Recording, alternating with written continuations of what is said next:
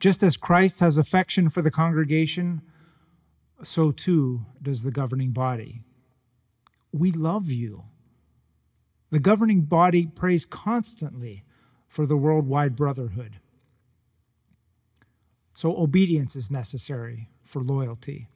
But another way is to support the work of Jehovah's organization. How?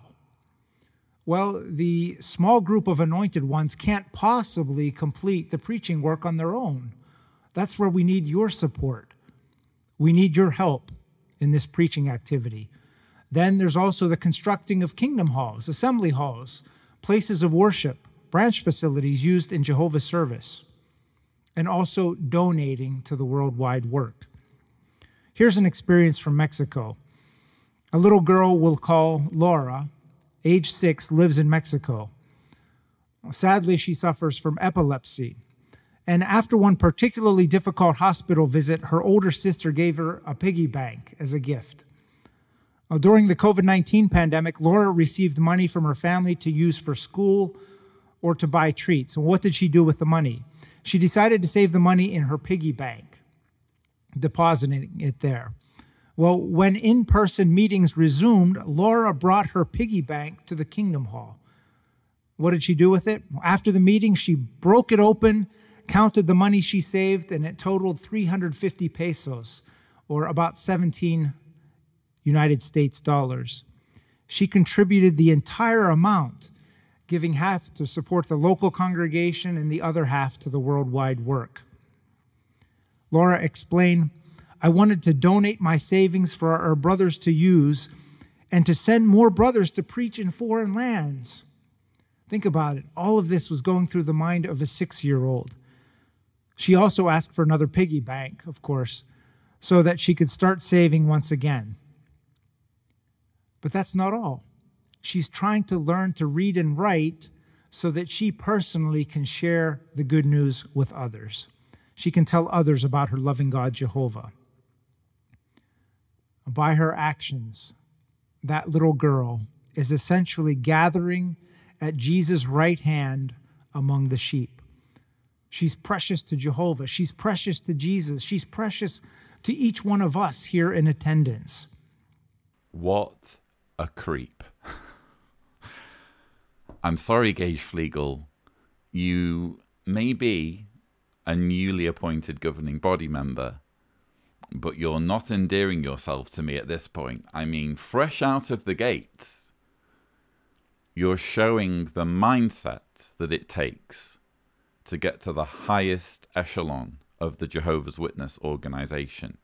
You need to be the type of soulless creep who celebrates a 6-year-old epileptic girl giving all of her money to the organization. You have to be the sort of person who thinks that's fantastic. And as though Laura, this epileptic girl, came up with this idea all by herself, I don't think it was quite that simple. That the governing body will continue to do everything in our power to provide the needed relief aid to our dear brothers in these affected areas. We love you very much, and thank you for tuning in for this update. I wish we could help. Me too. Oh, I have an idea.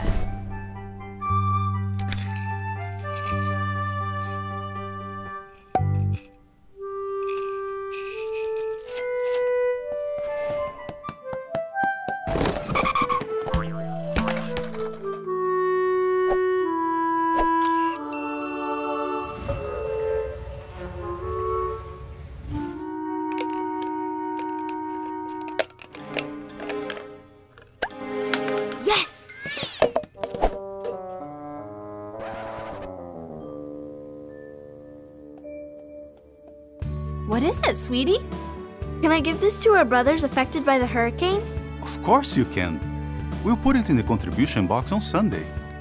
I don't know, maybe I'm being overly cynical, but it feels like that Caleb and Sophia cartoon might have played at least some role in Laura's decision to empty her piggy bank, or sorry, break her piggy bank to get at $17, and the piggy bank was a gift.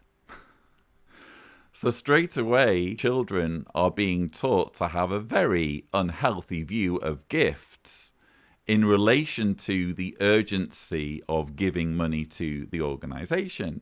And then, of course, we have another Caleb and Sophia cartoon.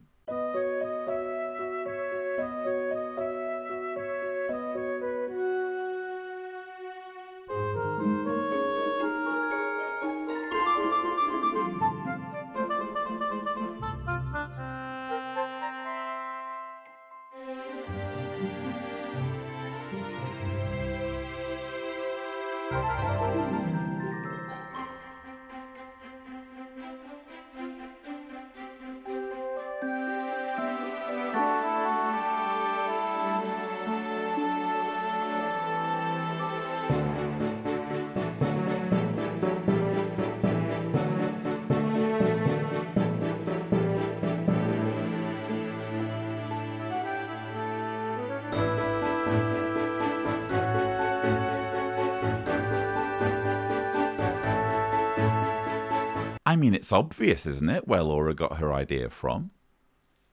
She's been subjected to targeted child propaganda, coercing children to turn over any money that they might have that's been given to them for their needs to the organization.